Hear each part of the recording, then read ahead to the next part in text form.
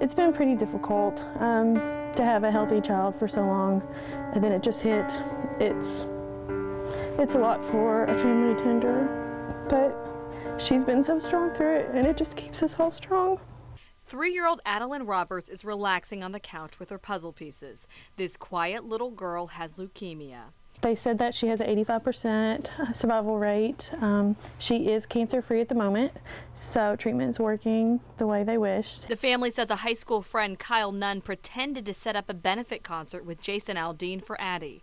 But instead, police say he pocketed $9,000 and was never affiliated with the country music singer. He's now behind bars charged with theft by deception. How can you target somebody that you know, a child at that, battling cancer? It's heart-wrenching to think that somebody you went to school with, you totally trust, could do something like that. You know, kind of shocked more than anything. And also, you know, of course you get upset with something like that. Addie's father, Ben Roberts, wrote a check for $3,000. A local bar, another $6,000. All to help with costs of the benefit concert, not knowing it was an elaborate scheme. Were there any warning signs along the way when he was planning this that may not be what it is? No, it actually all seemed real. He made up emails, an email account for Jason Aldean's manager.